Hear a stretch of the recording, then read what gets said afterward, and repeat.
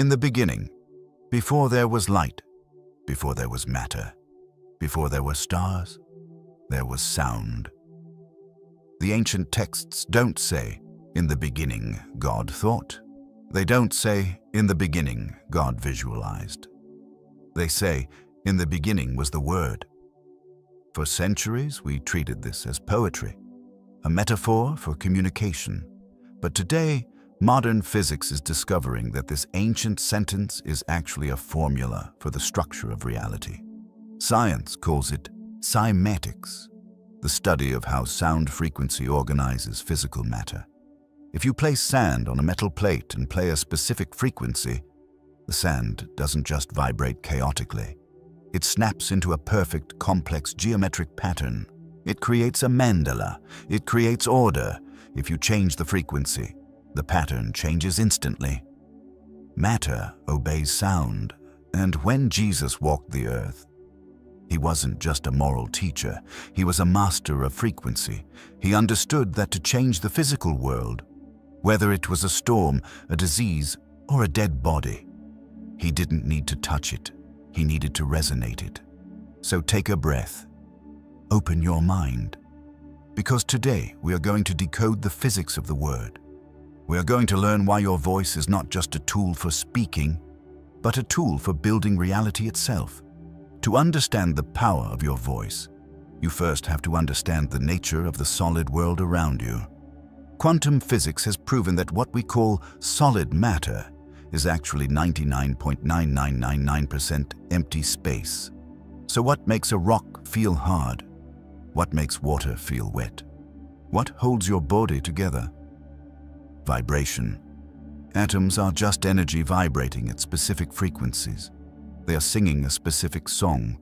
Change the song, and you change the structure.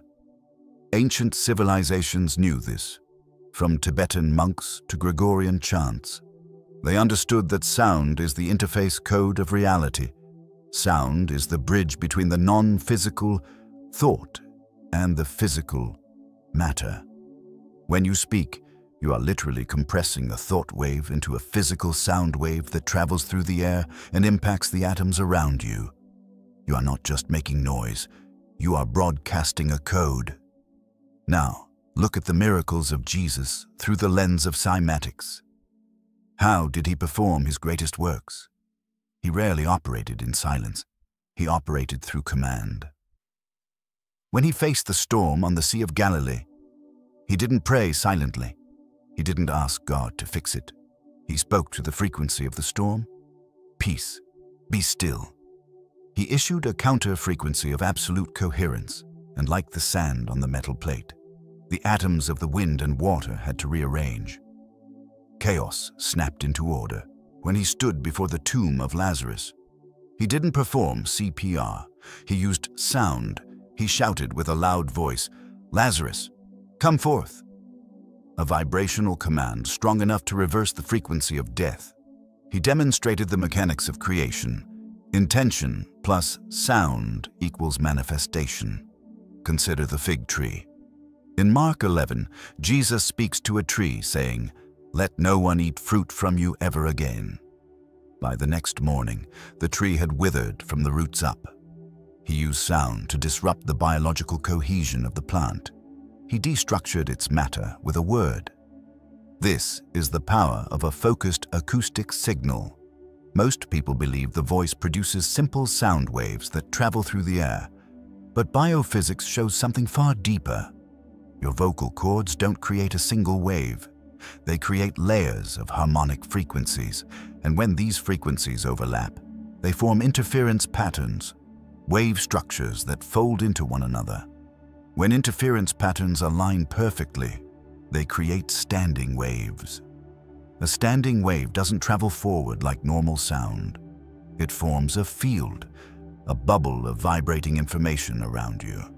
Some researchers call these scalar-like fields, not because they violate physics, but because they behave as fields rather than traveling waves. Your voice creates geometry. Your voice creates structure. Your voice creates a field of resonance. This is why certain chants and prayers can be felt in the body. why a loving tone heals and an angry tone harms. Your voice is not just communication, it is coherent vibration shaping the space around you. And when Jesus spoke, he wasn't just giving orders, he was projecting a coherent, harmonic field strong enough to entrain the environment. Storms calmed, bodies healed, matter reorganized, because the voice carries intention encoded in vibration.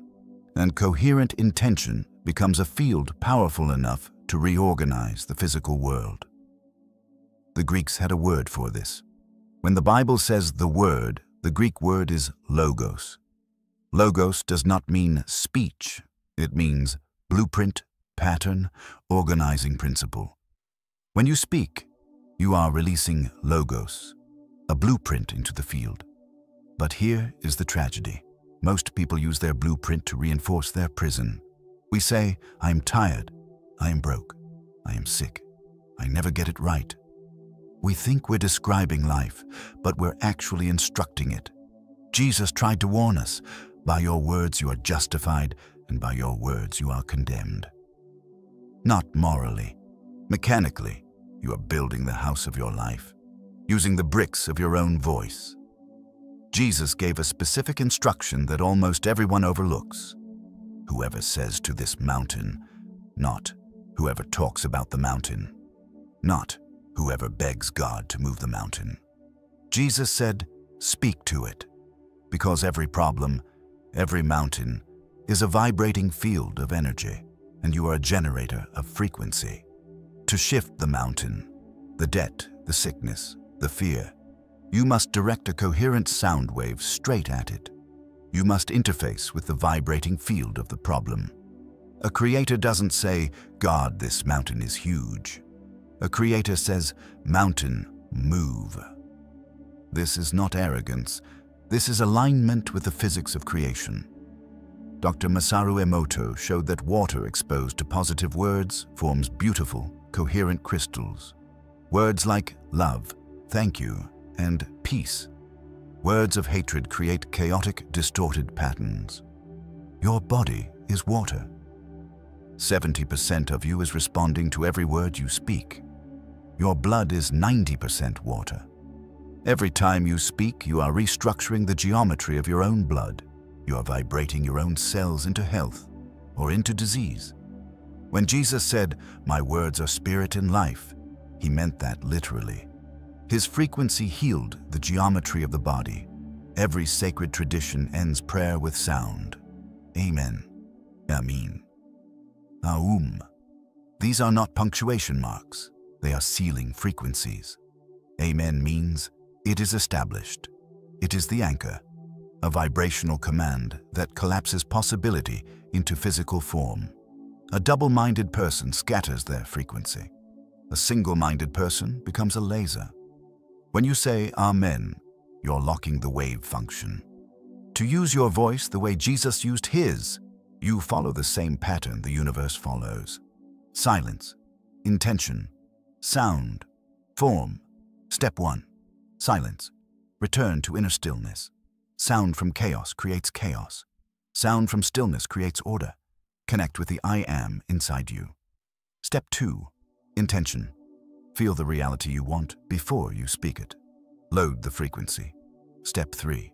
Command. Use your voice. Out loud. I am healed.